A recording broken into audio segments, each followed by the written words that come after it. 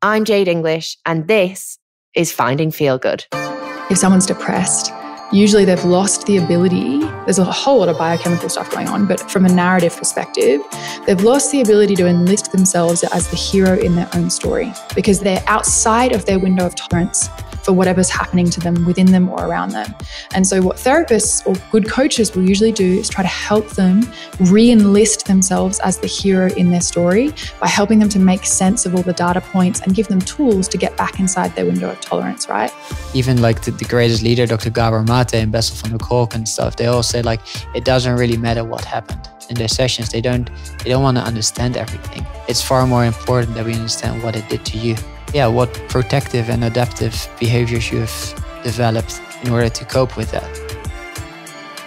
It's been a few days now since the breathwork journey, and I've been feeling pretty good, to be honest with you. I feel a bit more loose, a bit more free. And I've also started doing F45 here, which I am absolutely obsessed with. I love it. It's like a little exercise class that lasts 45 minutes, and it's just really, really good. And obviously I've been bimbling around on a scooter, which I'm also absolutely obsessed with. There's just something about being on a motorbike or a scooter that makes you feel so free. And I'm not going to lie to you, I have snuck in a few little cheeky massages in there, which cost me approximately £5. So I'm not complaining there. And the food, oh my God. I mean, I am such a foodie. I love my food, and the food here is just next level. I'm not a vegan. I eat everything in moderation, but I do love vegetables, and the vegetarian and vegan food here is just so tasty. Me and producer Juliet went out for dinner last night, and we had like 2 plates of sushi, some nasi goreng, which is like fried rice with egg and chicken. We actually pulled up on the scooters after I'd done a recording. I said to Jules, I think you've chosen a really expensive restaurant here. I was like to myself, I'm not sure we should walk in there because I think it's going to be really expensive. It's like made out of bamboo and wood, and it just looked amazing. It had like this really fancy bar at the front, and then we walked through the back. The waiters were like accompanying us to our table, like, hello, missus, hello. Walk through the back, and there's this amazing view. Well, it would be amazing if we went there for sunset, but even at nighttime, it was amazing. Like the stars, it was so clear. And the people here are just so nice. I can't even get over it. Everyone's just pretty chilled. All the locals, like, you know how usually places that become quite touristy, they get a bit funny with tourists, the locals do. They don't seem to have done that here. They seem to be really, really nice to the tourists here still. There is definitely some sort of Bali magic, and me and producer Juliet were laughing yesterday. We were like, how are we going to leave here? Like, how are we actually going to leave here? It's just so nice, and everyone is so friendly. And also, I think producer Juliet, is actually probably going to marry the breathwork guy because he's a little bit dashing. So I don't know how that one's going to work out, but buy your hats, guys. So today we're going to be talking about life coaching. Jord Cuiper is actually a self-actualization specialist, so I'm hoping that he'll be able to do some coaching with me and see what comes up. I spoke with Angelika Alana before we flew out here to find out more about what life coaching actually is and what I should expect from it. Angelika is a life coach turned spiritual teacher, and she helps women to transform their lives with visualization, yoga, meditation, spiritual tune-ups, and personal development. She's travelled all over the world studying different healing modalities and has dedicated her life to sharing them. Well, thank you so much for coming on. I really appreciate it. My pleasure. So I guess I just wanted to say, before going into it, my preconceptions of what life coaching is or teaching, and correct me if I'm wrong. No, there's no wrong. It's your associations. You're welcome to them. Oh, okay. I'm already being coached. So I would say, I presume, say if we were to go on a journey together of coaching, you would help me establish what my goals are, why I want to do them, and sort of tackle the stages of that. Would that be correct? Yeah, that's like one languaging. I think the languaging that I would use, although it's definitely along that track, is getting to your true desires. I work specifically with women and gender non-conforming people. And so the level of programming that we have around owning what we want is thick and heavy. Like getting out under the legacy of patriarchy is no joke. That's not to say that men aren't brilliant, beautiful creatures. I'm in a long-term partnership with one, and I have brothers and a father whom I love dearly, all that jazz. And we've been living in a world that's only just waking up out of thousands of years of suppressing women and gender non-conforming people. So what does that mean? It means that for us to own what we want is not so simple. And so usually when I ask women, what do you really, really want? That's an important question. It can be really hard to answer. So then we start with what in your life is apparent that you say you don't want. Then we start there. So what are the problems or the challenges, the things in your life that are happening that you don't want? And so what we get to do is dive into a few things. One is the desires. One is the unacknowledged desires. That's that shadow work. There's parts of us that say we don't want to drink, but really do we want to acknowledge, like, what are we getting from that? That's the shadow work aspect of getting real with ourselves. So yes, it would be initially acknowledging desires, if you know what they are. Some people are really clear. Unacknowledged desires, shadow work, and then soul level desires. So that's going actually what's underneath that. So we might say, people may have never thought about this, which is so beautiful to say, I want to find love. That's a big one. Or I want to make money. That could be another one. But what does that really mean? We think we want to make $1 million, and I'm sure probably everyone listening does, right? Maybe not, but people are like, yeah, that'd be great. I want that. Some people really want it. But what's underneath that, what you'll usually find is, for me, when it comes to money, and as I'm expanding my earning capacity and continue to, as soon as I became aware that it wasn't money that I really wanted, it's freedom. That's one of my top values. That's what I want to be always free to choose. comes up, definitely. Yeah. I want to be free to choose any choice in the game. For some people, it's safety. That's also important, right? You have to have a certain level of inner safety. And I'm a white woman who grew up in Australia. So that's a level of privilege, which means my nervous system has been wired, not completely. I've definitely had to do a lot of work around safety still, but there was a base level of safety in my system, which meant that the next thing I was reaching for was freedom. That would, be the beginning for sure. That's like session 1. And as you can imagine, that unravels a whole bunch of stuff. Did you have a coach before going into coaching? I've actually never had a coach, and that's not something. No, yeah. I'm really surprised. Yeah, it's not something I'm proud of. I would love to have a coach and a mentor. I just haven't found them yet, and I'm definitely open to it. This year, I've met mentors and teachers for the first time, which is really, really exciting for me. And I've been calling that in for a long time. I've had guides in the unseen and the seen. I'm very blessed. Most of my friends are in this field. And of course, my greatest teachers were books. I'm a voracious reader since I was a kid. So I have to say, whenever you speak, you always seem to back it up with quite a lot of science, which I think works really well. A lot of people who sometimes get the ick.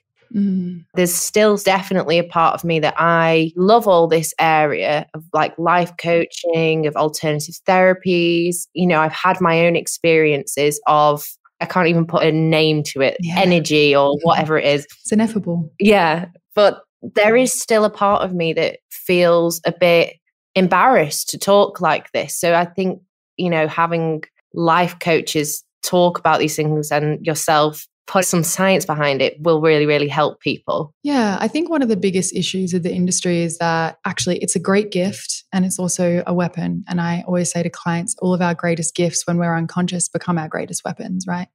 Like for myself, I would say communication is one of my gifts. If I'm unconscious, woo, honey, like that becomes a big old weapon. I get to watch that and work with that, right?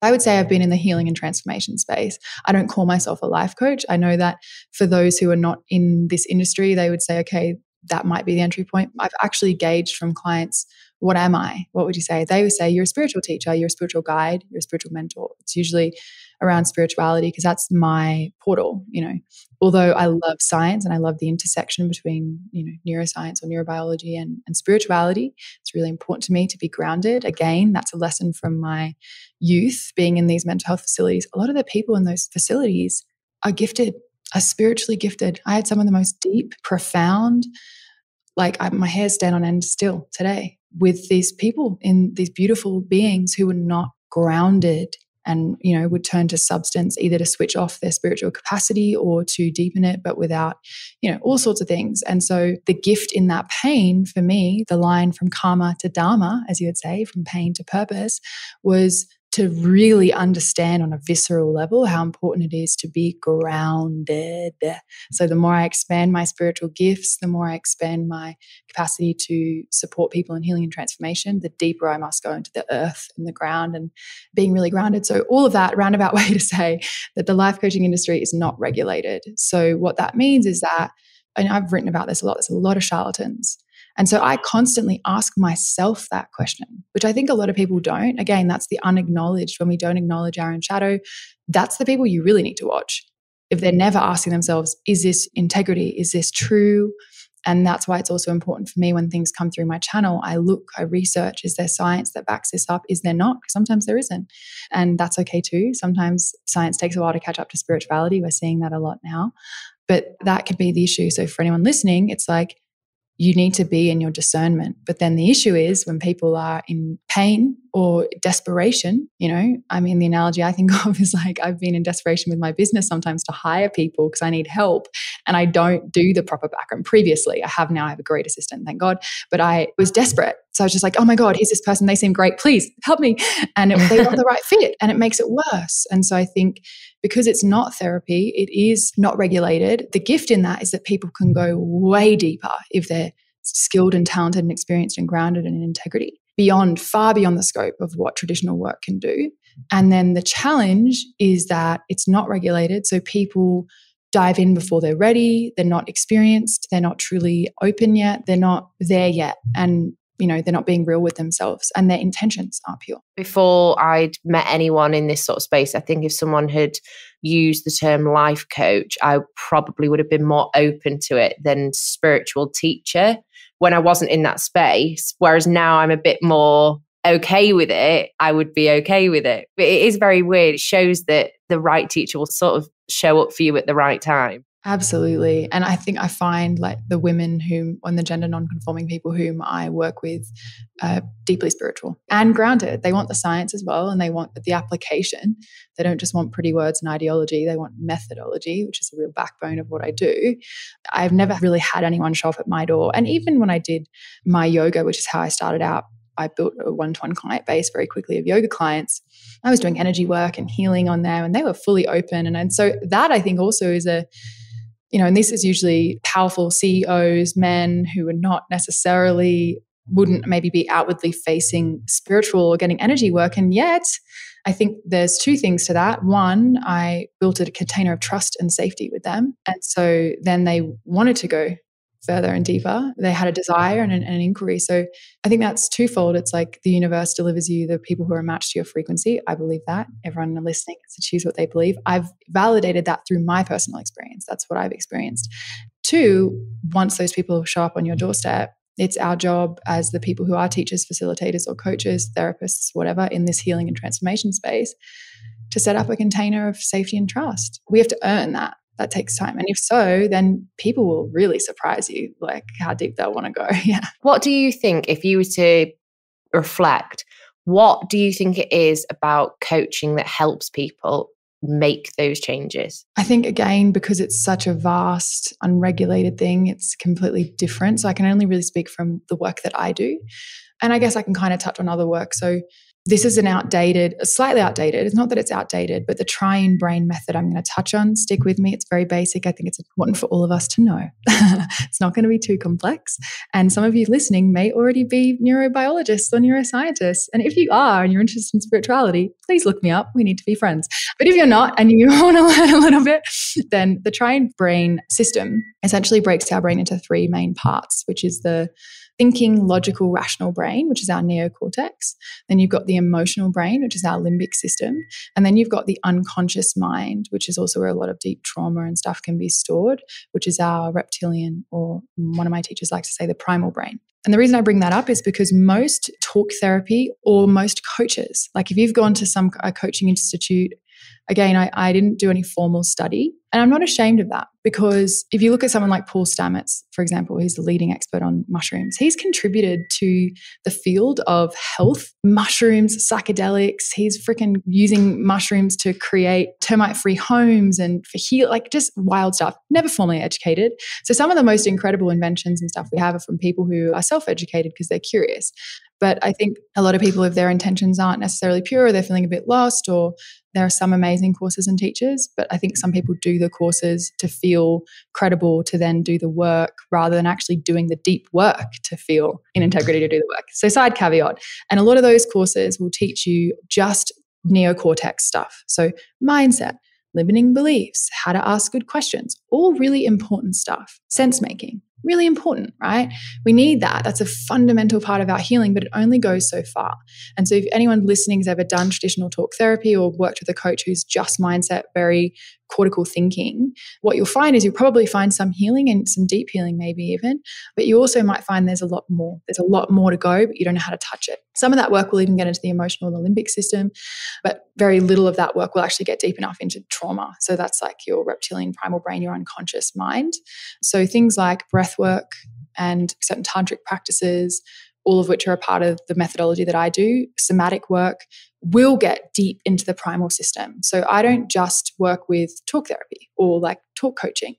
I specifically use ritual and direct experience. Like you said earlier, you're like, I've had some experiences, I can't even put them into words. That's important, because it's not my ideology that matters when you go out into the world. None of that doesn't matter. What does that mean? You need a methodology so that you can have a direct experience of yourself, your deeper self, and maybe even spirit or divine, whatever you call that. No one can take that from you and no one can give it to you. All I can do is guide you through a methodology. So that's that deep sort of somatic level. Although on the flip side, you have people going away, let's say you travel to Peru and you do ayahuasca or something, because psychedelics are also another really powerful way, if used in a right healthy context, to access that reptilian brain, the unconscious, stored trauma. You can get deep access to that. But what do you need when you have deep access to that? You need integration. You need to go back to the top level with the neocortex and sense make. Right? So the issue is some people might go to an ayahuasca retreat off in Peru that maybe isn't ethically organized with integrity. Some of them are freaking amazing. Some are not. And it can actually do more harm than good, because you unearth all of this trauma, you do all of this deep work, you see all of these things. How do you make sense of it? That's that word you hear, integrate. And people say, what does that actually mean? You know, one of those words that everyone uses, that happens a lot in this industry. What does that actually mean when you say integrate? Yeah, what does it mean? Yeah, let's get into cortical thinking. Let's make sense. We are the meaning-making animals. One of the greatest ways we can do that is through narrative and story. So stories, and the story of self is really important. And that's that top level. That's important. That's that cortical thinking. Like, for example, if someone's depressed, usually they've lost the ability. There's a whole lot of biochemical stuff going on, but from a narrative perspective, they've lost the ability to enlist themselves as the hero in their own story, because they're outside of their window of tolerance for whatever's happening to them, within them or around them. And so what therapists or good coaches will usually do is try to help them re-enlist themselves as the hero in their story by helping them to make sense of all the data points and give them tools to get back inside their window of tolerance, right?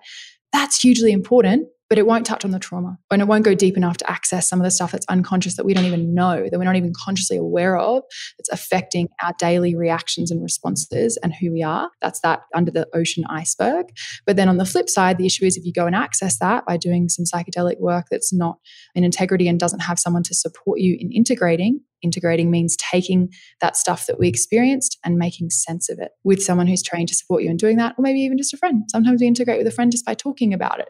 If you're an external processor, that's like myself, someone who, you can't notice, could talk underwater. I process out loud. That's why mirror work's good for me, talking out loud, journaling. If you're an internal processor, again, journaling, thinking, reflecting, that's integrating, bringing things up into the cortical mind where you can make sense of it. So for me, my work, I choose to hit on all those 3 points. Those are important for me: the deep somatic healing, the stuff that's ineffable, energetic, spiritual work, emotional work, limbic system, memory, tribe, community support, that kind of stuff. And then the top level, which is that cortical thinking, sense making.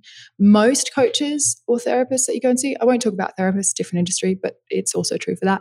Most coaches that you'll see will only do cortical thinking. They'll only sort of do that top level stuff. Really important. Absolutely wonderful. For me, not enough. Yeah. So what we need to get that deep access is safety. And that's usually step one for me with clients, is how do we create safety within ourselves? Because especially as women and gender non-conforming people, we've been given so much programming around our bodies. We've been taught essentially to internalize a no to who we are, a no to our ideas, a no to our bodies. And that creates a sense of not feeling safe in your own body, mind, and being. That doesn't give you deep access, right, to what is in that unconscious area that's stored. So in order to get in there, have the deep access to do the healing and transformation, step one is always safety. So a big question that you guys, anyone listening, can take away today to sort of just scratch the surface on that is, when do I feel unsafe when I'm actually safe? Or when do I feel disproportionately unsafe when I'm actually relatively safe? And that will start to show you some of those ski slopes, some of those neural networks, some of those associations that could be linked to trauma. But how do I start to restore safety in those moments? That's some of the biggest work we can do as humans, but specifically, again, women and gender non-conforming people. And so the question for me is, can I wake as many people up as possible to consciously engaging with their growth process so that they don't have to learn through pain and suffering, which is karma. They don't have to be forced to move by squeezing from the universe, by pain. Can they wake up and listen to their body signals, listen to their heart, listen to their intuition, take all the data that's coming in around them all the time and start to listen? And it's not about always being blissed out, blah, blah, blah. Unless you're enlightened, I'm definitely not. And that's not the path I'm here to walk. I have a relationship. I desire to have children one day. I run a business. And therefore, I'm not going to be a monk on a mountaintop, abstaining from life and transcending life. My dharma is to be amidst the mud and to dance, to make love and life out of it, right? So then my intention for people is not to get to the end of a coaching journey or a container, which is what I would call it, a transformational container or healing journey. At the end of that journey, it's not that they're going to be a perfect person, but instead that they're fully equipped, that when they get bumped off, because they will, they know more about who they are and how to get back to center and what even is center. Some people have never tasted what their center even feels like. That's important, right? It was so great to meet Angelika. She's a little bit of a guru in this space. So now I'm off to meet Jord Cuiper to experience it for myself. Hi. Hi. How you doing? Mwah. I'm here with Jord Cuiper. He's a specialist in self-actualization. He guides people navigating major challenges and helps people to explore and unleash untapped potential. He's got an incredible story of building a hugely successful startup until a health crisis made him rethink his path. So, what is self-actualization and what is your journey? How did you get to this point? Well, self-actualization is the actualization of our innate potential. So it's not just learning a skill like we do or learning from books like we do in school. It's really tapping into our innate potential. Like we all have unique gifts to share with the world. And often we only get to these gifts when we step out of the conventional road and doing the things that we're told to do, which we often get to through certain challenges in our lives, because they show where we've been living out of alignment. And yeah, I can say that I've been privileged to experience both ends of the spectrum in life. As you said in the introduction, from building a hugely successful startup company to playing top sports when I was younger, living in incredible places around the world, Amsterdam, London, Barcelona, South Africa. But I also dealt with some challenging times, the crossover with my best friend Dennis, extreme failure, the separation from my stepson, which was a devastating experience, and eventually a breakdown of my health due to blood poisoning, which forced me to step down as the CEO of my company. And for me, that was the moment. I was in the hospital. I was in quarantine for 3 weeks. And that was the moment where I started to question everything, because before that happened, I was a successful startup entrepreneur and I thought I knew it all. I was reading self-help books since I was 14 years old. I know all the answers. I have a startup company. Everyone likes me. And there I was in the hospital, completely broken down. And I didn't know anything at all. That was the realization. And that was so beautiful because it got me curious again. And that opened up my world. And it basically left me with the question, is one of the questions from Dr. Gabor Mate, is like, if you're not the person who you've taken yourself to be. So who am I if I'm not the extreme entrepreneur? Who am I if I'm not that kind, generous, and flexible person in a relationship? Yeah, and that led me on the path of self-actualization. In the beginning, I just wanted to understand how it was possible that I crashed myself into the hospital, because obviously I had a blood poisoning, but I knew it was not something like externally. I knew I manifested this disease. My body created this disease to give me permission to stop what I was doing. Wow. Because my life was so destructive. I can totally relate to what you're saying, like trying to get to that high point and then crashing, I guess, because of it, and actually realizing this perception that you've built of yourself is not sort of thing. So do you mind me asking, what was the startup and how did you actually get blood poisoning? I've not even heard of anyone ever getting that before. The startup company was a loyalty platform for small and medium-sized retailers. So think of like Starbucks, for example. They have their own mobile app with mobile payments, loyalty, rating, feedback, whatsoever in it. Obviously, there are a lot of other that don't have the resources to create an app themselves. And we created this universal platform for them to use it. And I don't regret it at all, because it has been a beautiful experience. Learned a lot from it. Yeah, how did I get a blood poisoning? I still don't know. Oh, really? I was in Barcelona celebrating my birthday, and we were going out to a nice restaurant, and we were sitting there, and I had my first glass of wine, so it couldn't be the alcohol, and I started to see like black dots, and I couldn't notice anymore where the sounds and voices were coming from. I was very like disorganized, and to the point that I said to one of my friends, I need to go home. I need to lay down. He noticed as well by looking at me that something was wrong. And after half an hour at home, he came home too, and he checked in, and like I started already like shaking. And he asked me like, hey, do you think you can make it home? So we got on the first plane, and on the plane I already like I faded out. And from there we landed the plane on the landing strip. I went in the ambulance. And from there on they've started treating me with heavy antibiotics, and it became like a horrible, intense journey in the hospital, and they never found the bacteria because of the heavy antibiotics. But for me, it was not a question, where is it coming from? Was it from being here in the tropics that summer? Or was it because of my destructive lifestyle? And for me, it was super obvious is that I had been neglecting my needs and my values, literally burning myself out for the sake of success of the company, whilst also dealing with the grief from losing my best friend and the separation of my stepson. Like there were so many things going on, and I was just suppressing my emotions and suppressing my needs. So I think it was my body's way of saying no. Yeah, stop. Yeah. Sounds like a horrible time to go through. Why do you think you were pushing yourself that much in the first place? Because, you know, you hear this story so many times of people becoming really successful CEOs and burning out, or, you know, not even having to get to the point of being a CEO now. I think you can be in a lower level position and still burn out. I know I've certainly been there myself. What do you think it is that was making you just go and go and go? Well, obviously that became my question. Like that was my journey to uncover and eventually unlearn the beliefs and behaviors that were causing this. It became a journey of trauma recovery, both physically, mentally, emotionally, on all levels. First of all, I had to heal my body, which took months, but I also wanted to understand, hey, what was the underlying root cause of this? Why did I push myself so hard?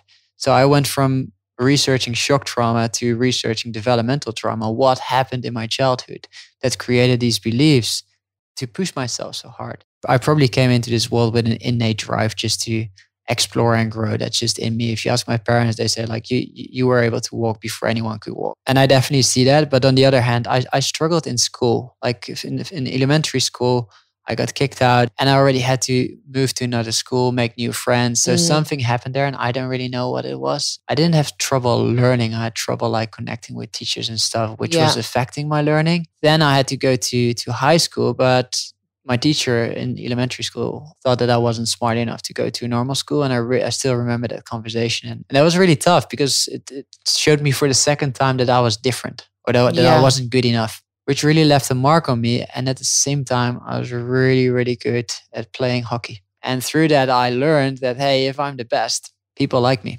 So the coach likes me, people like me, girls like me. So that became my coping mechanism. Like every time I moved from one hockey club to another hockey club because I went higher up, I learned, hey, if I'm the best here, I'm liked, I'm accepted, I'm respected, I'm admired. I can give myself permission to be the one who I want to be. I started applying that pattern to every single situation in my life, which obviously became very destructive. So if you then ask the question, hey, why did you push yourself so hard? Underneath there's just it's a lack of self-worth. There's actually a lyric in a Kanye West song that I always think of with this: the people highest up got the lowest self-esteem. There you go. Yeah. And I always think it is so true. But you've turned this into an amazingly positive experience, and you obviously help other people now who are going through similar things, I presume, or challenges within their life. And how do you think what you do can help people feel good? Help them feel good. Well, initially, I wouldn't say it necessarily makes them feel good at the beginning, because it's really hard work, and a lot of people are indeed looking for the feel good solution, the quick results. And I often explain is that the people that come to me, it's the last 2% of the personal development spectrum that they're in. So the first 98% is going to listen to a podcast, and there's nothing wrong with it, because that's the start of the journey where we become curious. Hey, there might be another way. I want to be inspired, but we're not ready to make the change yet because it's far too comfortable yet to just remain the same. And that's the same. Then we go, after listening to a podcast, we might join a group workshop or an online course and whatsoever. And eventually you come to the point where you really want to make that change. And those are the people that come to me. What I do with them is that we really embrace the major challenge in their lives or the major opportunity.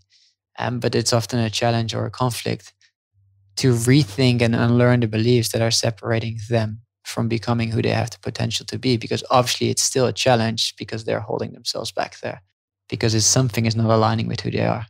It is interesting that you say that. It does feel like, so obviously we've been sorting out all the episodes for this podcast, and it's kind of all naturally fallen in an order that seems to be working in that way. So obviously we did the women's circle initially, which was really great for like opening up and sort of acknowledging what some of my triggers were. Then the other day I tried breath work with Edward Dangerfield. I know you're good friends with him. That uncovered stuff that I'd like even deeper. It felt like that I wasn't aware. It wasn't in the forefront of my mind. I presume it's in my subconscious. And then now with you, it feels like it's that kick, that like, oh. Yeah, it's a kick, and why? Let's call it a kick of awareness. So coming back, how does it make people feel good? It makes people feel more empowered. With a lot of psychology, it's focused on discovering why you are the way you are. And it doesn't really matter why. It is important that we understand a bit of your past, but what's far more important that we understand what adaptive survival strategy, what behaviors have you developed in response to an environment of failure in your past. Because as soon as we know that, we can see, hey, it doesn't really make sense anymore to hold on to that survival pattern, such as overachieving, such as perfectionism. And then we can start letting go of it. And that empowers people to, like, something that was a challenge or a conflict is to just move away from it. Not because they're changing something externally. It's because they're growing their capacity to deal with it. I do think sometimes that is the weird thing within like therapy or a lot of these things that we do.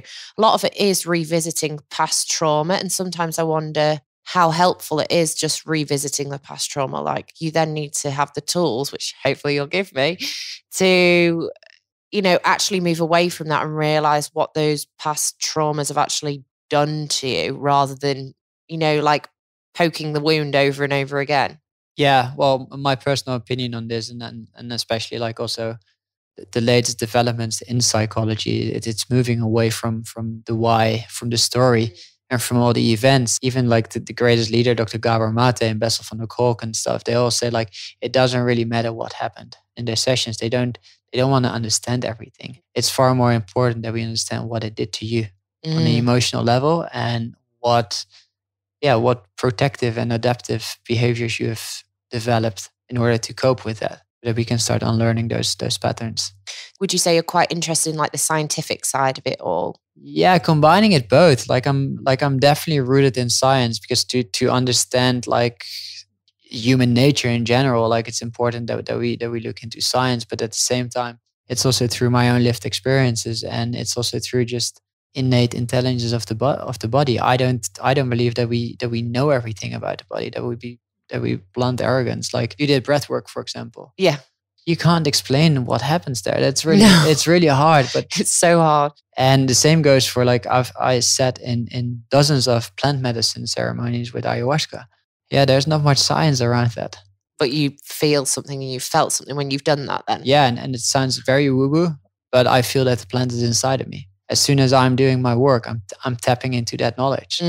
And it's probably because ayahuasca has taken me to places. So for people listening who don't know what ayahuasca is, I know a little bit about it because I am quite intrigued about it. It's in like Peru and places like that. Am I correct? Well, ayahuasca is a plant from the Amazon, and it's a psychedelic, and it has been used for years and years and years and years by tribes to heal the tribes. And yeah, if you ask me, it is the medicine moving forward because it just allows people to expand their consciousness and the human consciousness, which I think is necessary for our world.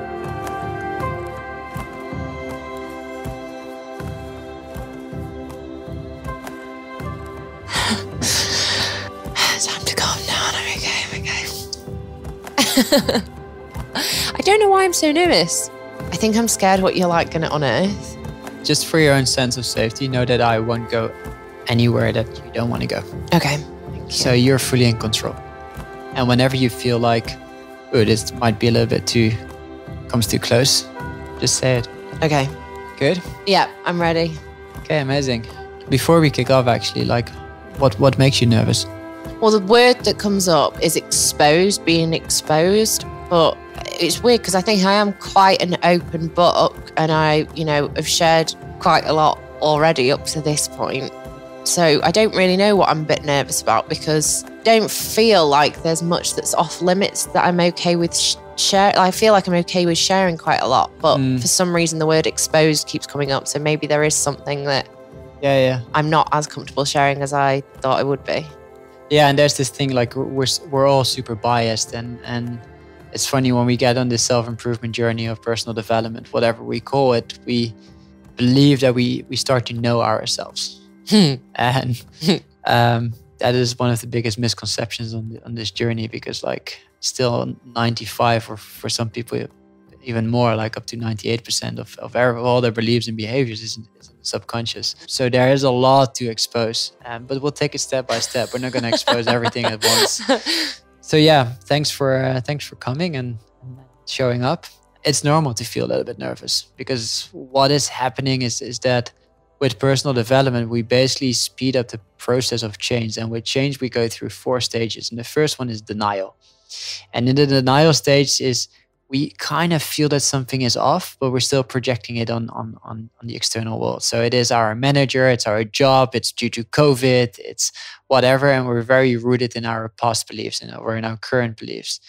And then when you start working with a coach, it becomes a little bit scary because this coach is going to take you to the next stage, which is the resistance stage. And the resistance stage is like, okay, hey, we're going to move from the denial, from the unconscious incompetence towards the conscious incompetence. In other words, we're going to look more within. Hey, what is it within you?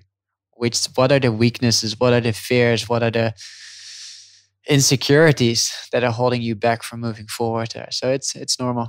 Okay. But we're going to do it one step at a time. Okay, thank you. Good? Yeah, all good. So what brings you here today? I feel like one of the things I would quite like to talk about is my career. So I feel like I can come up with a new business idea basically every day. I've started up some businesses and I have freelanced and I've like trained as things and stuff, but I never seem to be able to get to a point where I'm like, okay, yeah, this is what I want to do, or this is what I feel comfortable with. I've got a personal trainer qualification and I set up a internal communications podcast company that helped people connect in large businesses. And I also have a plot of land in Anglesey by the sea. I'd quite like to turn that into something to do with wellness things. Like I just never really seem to be able to get past that point where I'm like, I don't know, really give a shit about it. And like, I do a lot of stuff with the radio. So I'm on BBC Radio quite a bit and obviously this podcast, and I absolutely love that. So I feel like there's something there that I could make it into like a a thing. I've done so much work for the BBC now. I just really want that to get to the next level. And because at the moment I'm sort of doing freelance writing and PR and communications and stuff, but I hate sitting in front of a computer all day. It drives me insane. I've got too much energy. Yeah, thanks for sharing. So if we dive into a little bit deeper there, like there's a desire to do more. Yeah. And you come up with all these ideas and you have a plot of land that you can do something with, and there's this and there's that, and maybe a few other ideas come up over the next few weeks here in Bali. But yeah, what is the real pain point there? I find it quite difficult not having a steady income, so like a monthly income, because that makes me feel more secure. But when I'm in a monthly income sort of situation, I hate it. I can't stand, the monotony of a 9 to 5, Monday to Friday, get up, go into the office, sit in front of a desk. I can't stand that sort of thing. So, and I feel like I've got lots of talents, but I almost feel like I just can't harness them. Thank you. How does that feel like when you, obviously when you're in that let's say that good enough pattern? So you're doing all these things that are enjoyable, it provides you with an income, some sense of security. You have these ideas, you kind of know, deep down, you can execute these ideas. I just always feel like I'm not living up to my full potential. Thinking of back what you were saying about at school, I struggled at school quite a bit as well. All my teachers used to always say, if you just tried a little bit harder, if you just got a bit more organised, then you'd do good. And I went to a school that you had to take an exam to get into. So everyone was quite intelligent there. And so I was in the bottom set for everything. Weirdly, at this school, it was actually more uncool to not be clever. But then I found it really difficult because in my exams, I did really, really well. And then in work, I did well. And then when I was on The Apprentice, I did well. So I know that I am intelligent and I know I've got a lot of gifts to sort of share with the world. But there is this constant underlying thought, I'm stupid. I am stupid. I can't get organised. I suppose sometimes I get imposter syndrome still with that, where I'm like, oh shit, they're going to find out who I actually am. But let's dive a little bit deeper in what would happen if you don't change? What are the consequences if you just hang around in that good enough pattern? Which there's nothing wrong with that, but how would that affect you? I guess I'd probably just feel really disappointed in myself. And also just the security. I just would at the moment I'm doing very well in my contract jobs and stuff like that.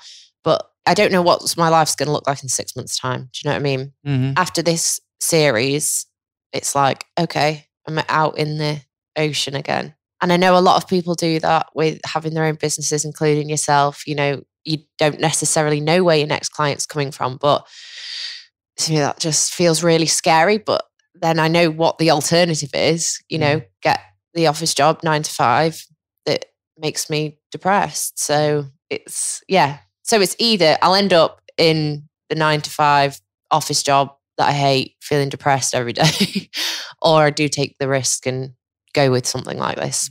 What would give you, have you ever thought about it? What would give you security? Because obviously if you're going to go after your potential, it comes with taking some risk.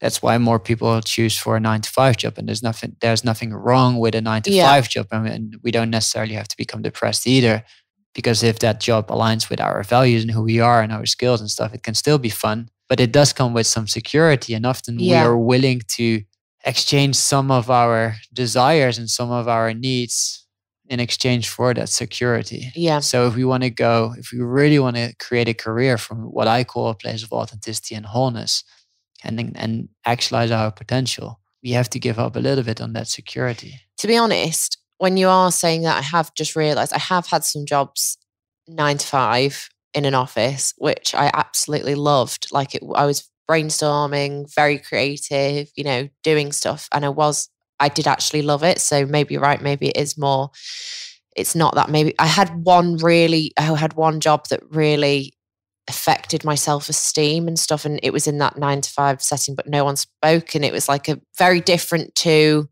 the other one that I'm thinking of now, which I actually loved. Whereas that other one was just a bit toxic. Thank you. So it's also very clear how our past experiences shape our beliefs and our assumptions about, in this case, for example, a 9 to 5 job. It's also what I see with a lot of my clients, that because they associate a corporate job or a high achieving job with having to sacrifice their needs and their values, which is not necessarily true. They had to do it because they didn't develop the capacity to make decisions that were right for them due to the lack of awareness and due to the lack of autonomy. So it's more important here to look at what is it that you truly desire. Do you desire going off on your own and building your own little empire?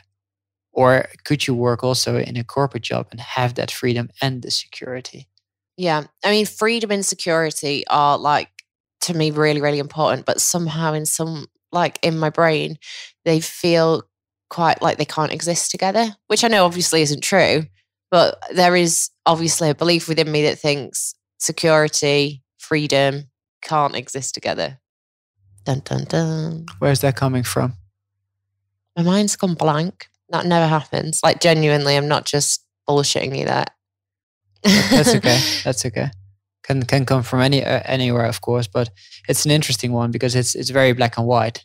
So it's either I work for a corporate 9 to 5 and I give up everything that's important to me and I become depressive, or I start my own business and it's all going to be brideful. Yeah. Which I know from my own experiences and from working with a lot of entrepreneurs that it's like having your own business is not always as brideful as we think it is. And I know this as well, to be fair. I think that's the thing. I just feel a bit like, I feel like I'm at a fork in the road and I can sort of go in several different options and I don't know whether to go left or right. So I just stay. Just stay here for a little bit and let's explore the idea that you get most excited about. Okay. What do you think it will give you? Connection with people. Like, I love talking to people and finding out all about them. And then I guess just doing something every day that is actually fun and enjoyable. Like, this is like, I could do this all day, every day. I enjoy it so much, just finding out your story. And then I also think a lot of the stuff that I've learned throughout my sort of journey, I'd love to share with the world. But there is part of me that's also a bit like embarrassed about some of this stuff that I've experienced. Personally, what comes alive for me and maybe it doesn't resonate. So take what works and then leave what doesn't. But it's truly what I hear is it's just making the most of your individual journey that you are already on. Like, it's like that domino effect is already happening, but there's some resistance still, like you're trying to hold back those stones from falling over. Yeah. And let's explore the future a little bit. What would happen if you don't resist anymore and if you just let those stones fall and roll, if you just let the domino effect happen? I do try to do that a lot. And I think over the last few months, because everything's been on hold because of COVID, I've just had to go with it and see how everything goes. And it has felt quite nice. It's just then very occasionally I'm like, oh shit, oh shit, oh shit. Let's explore the future a little bit because you just mentioned like the past 6 months has been going very well for you. Let's do it times 10. And let's see where you would stand in a year from now. What would that look like? I'll be doing another series of this. And I would like to set up some classes and stuff near me. I'd like to do like little yurts and stuff on the field and get people to come and experience like sound healing and breath work and like coaches and stuff like that. Like, when I see you guys over here and doing the line of work that you're doing and stuff and actually making a living out of it, I'm like, oh fuck, that's so cool. That would be a really cool area to sort of like actually, earn money from. But it's almost as if I've got like my dad's voice in the back of my head, like, that's not a real job type thing. And I know that's not true because people are earning money from it and it's stuff I enjoy and it's stuff I genuinely believe in. First, your tone of voice goes up, you start smiling, you start speaking about this retreat and the modalities that you wish to offer. And as you do it, your father starts speaking to you, or at least like the internalized voice that comes up, that it's not a real career. Yeah. We'll dive into that a little later. But I love the idea of creating the retreat, and especially like the more specific you become of the modalities that you wish to offer in the festival, etc. So, okay, let's leave that one there. What else is there? You said like you wish to do another. I would love to continue to do this podcast until like the day I die. Honestly, like I feel doing this have felt like the most me that I've probably ever felt, because I've sort of been able to combine my love of radio, podcast, talking to people, connecting, wellness, informing people. Like it literally is like, and sometimes I have to pinch myself because I'm like, fuck, I'm like living my dream. So then why am I still beating myself up about other shit? That's what really annoys me. Like, I just wish I was a bit nice to myself. Sorry. Should have brought tissues in here, shouldn't I? Well, that's beautiful. Thanks for sharing. And really, I love how you also honor those feelings. And all I can say about that is like, keep trusting those feelings and keep following them. And we're definitely going to explore a little bit more about it, like what's stopping you there, because it's very interesting with exploring this desired future, basically.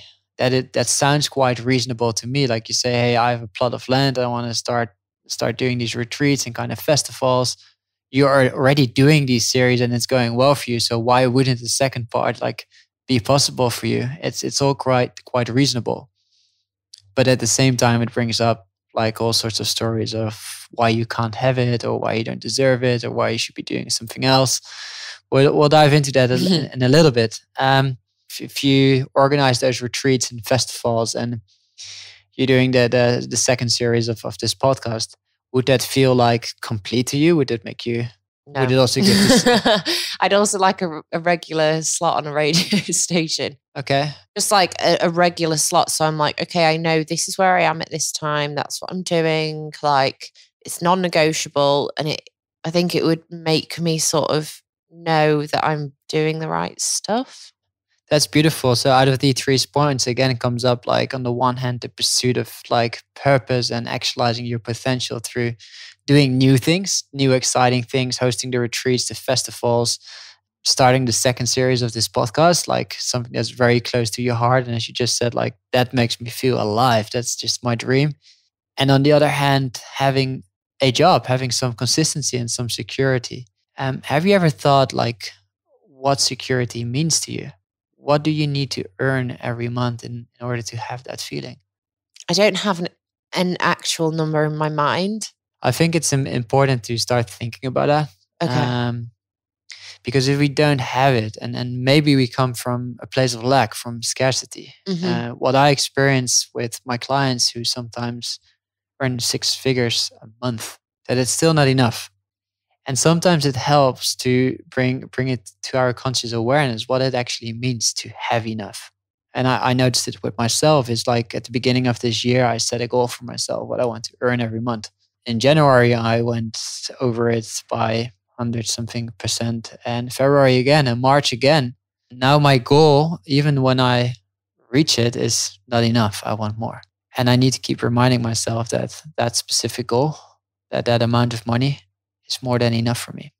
Because otherwise I fall back in that old pattern of overachieving and overdoing and setting bigger goals, and which throws me in the end out of alignment. So it's good for yourself to just come up with an amount of money that you need in order to have that security. And what does it look like? How much money do you need to get into your account every month?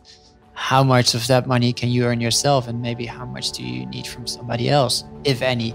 So it could also be getting a loan from someone, because that sense of safety will change the way you feel.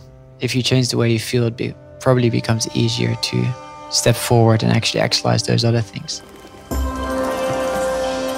It was really interesting hearing from Jord and Angelika all about why it can be so important to have a coach, and whether that's helping you find out more spiritual teachings or whether that is finding out what you want to do in your career. I can totally understand and appreciate how having an outsider's perspective and some guidance on how to do that would be really, really helpful. I guess over the next few weeks, I'm just really going to be trying to identify what it is I can do to make myself feel more secure and more safe, and hopefully have something at the end of this journey that I can say, actually, yeah, you know what? Once I establish what these things are, I'll be able to get to that next step and achieve what I want to. So if you're also looking to make some changes in your life and you feel like you might need a helping hand, maybe looking into a coach or a counsellor or something along those lines is definitely something that's going to be helping you. One of the other really big takeaways that I've got from this episode and the idea of coaching is that a lot of our actions are not always what they seem. If I want to create a certain type of income, is that I actually want to create that income, or is it actually that there's something lower, like within me, that just wants to feel safe and secure? So maybe it is one of those things where it will help you and help me.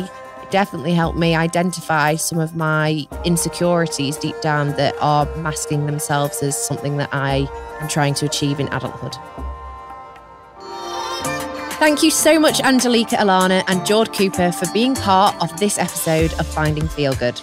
If you want to find out more about Angelika Alana, please go to Awaken Woman on Insta. And if you want to find out more about Jord Cuiper, please go to jordcuiper.com. We'll put those links in the show notes for you too. And thanks to you so much for listening. If you like what you heard, please subscribe and give the podcast a 5-star review. It really helps people to find us. And we'll be back next week with even more adventures into finding feel good.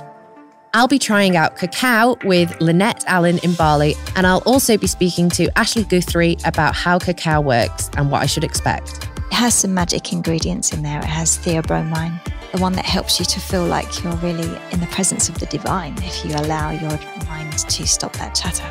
I'm off for dinner with producer Juliet and Edward Dangerfield from episode 3, and also his son Onyx. I'll see you next time.